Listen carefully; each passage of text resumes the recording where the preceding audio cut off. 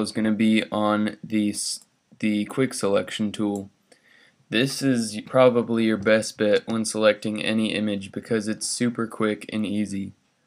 So what you're going to want to do to begin with, this is a extremely easy image to cut out because it's completely white, but that's what you got to start with, and then you can work your way up into real photos that you cut them out of. So if you want to download this or any other image that I use in these tutorials, you could go to the Facebook page, in which I'll provide in the description. But for now, I'll show you on this.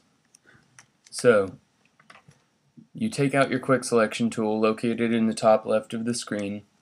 You make a new layer with Command J, and then you just start drawing when you have the Add to Selection. Now this is just like a normal brush, except it'll select whatever you draw on top of. So we probably want to subtract from the selection because we want the stuff to be selected on the inside, so we're subtracting what we don't want to have selected.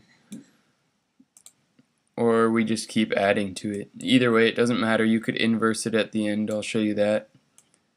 So see, you just click all around it and drag, and don't go inside of it, then it'll automatically detect the lines. So now we have it all selected. You just go up to Select, Inverse, or Command Shift I, but I usually just do Select Inverse. See, then it inverses it so it's just around the thing you selected. And then you could do Command J again once you have it selected to be on its own layer. And now it's completely selected perfectly. It's a really easy, super quick way to do that. I'll show you one more time on a Batman picture. Now this one is also white in the background, so it's fairly easy, but it still works as an example. So we make a new layer. We start drawing around him. So you could see you could do it pretty quickly. You don't have to really be careful.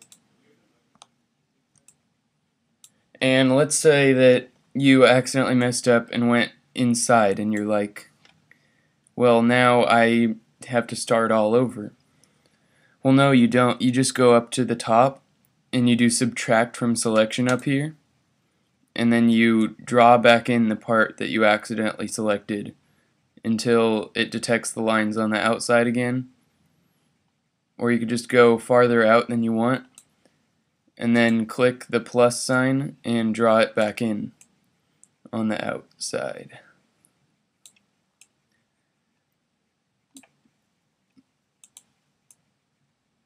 So then you draw it back in. You can zoom in to make it better, but for now I'll just leave it like that. Then you go up to Select, Inverse, and then you do Command J, and you'll have a fully selected Batman. So that's pretty much it for this lesson. It's a really quick and easy way.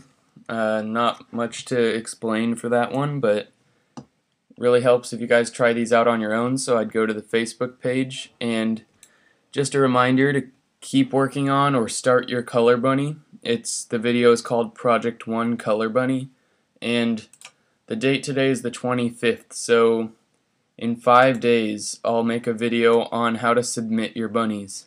So try those if you don't know what I'm talking about. Keep working on yours gradually as you learn more things.